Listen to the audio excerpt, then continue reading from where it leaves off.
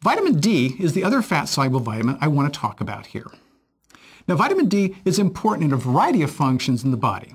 One of the things that we know about for it best is it regulates the intestinal absorption of calcium, iron, magnesium, phosphate, and zinc. We're going to focus on calcium here.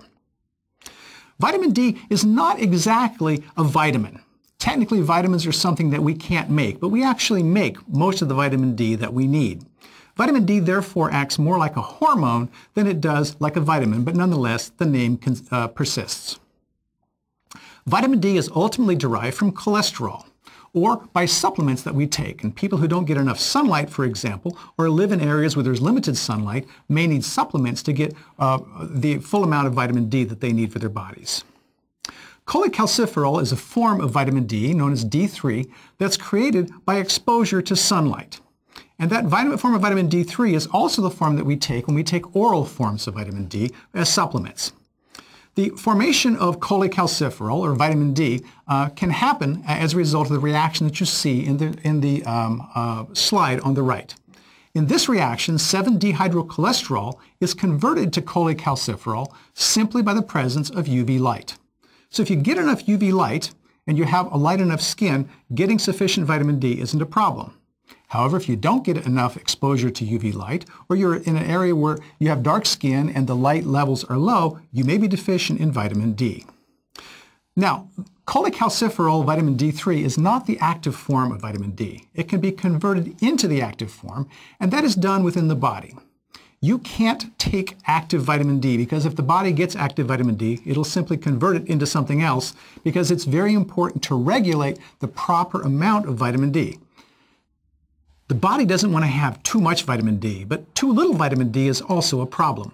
If you have too little vitamin D, you can develop a very serious condition known as rickets. So it's important to monitor your body's level of vitamin D, and next time you talk to your doctor, it's something that you should have checked.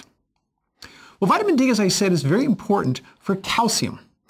The body levels of calcium are very delicately balanced in a variety of ways. Vitamin D is involved in the dietary absorption of calcium, as you can see here. But there's other factors in the calcium levels in our body that we have to take into consideration. Calcium, of course, is a component of our bones. Calcium is carried within our blood, and calcium is also used within cells. Calcium is a very important ion for the process known as signaling, as we shall see.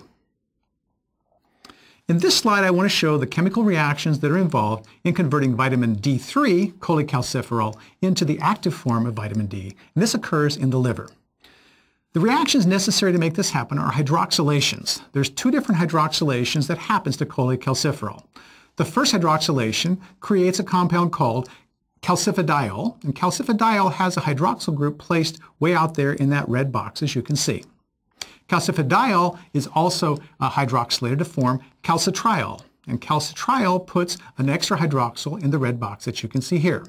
It's calcitriol that is the active form of vitamin D, and as I said, this is very carefully regulated inside the body, and we'll see how that regulation happens in just a minute. There are also chemically modified forms of vitamin D that are sometimes used in supplementation that are also converted into very active forms of vitamin D, as we can see. The first of these is known as ergocalciferol, or vitamin D2 as it's sometimes called. This is not a natural vitamin. It's one that's actually man-made, but the body recognizes it and treats it as if it were, in fact, a natural vitamin.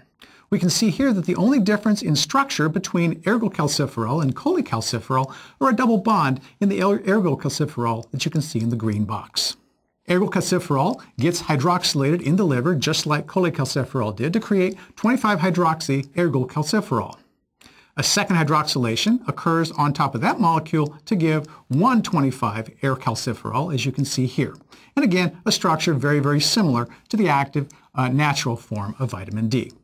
Both 1,25-ergocalciferol and calcitriol act completely in the same way in the body.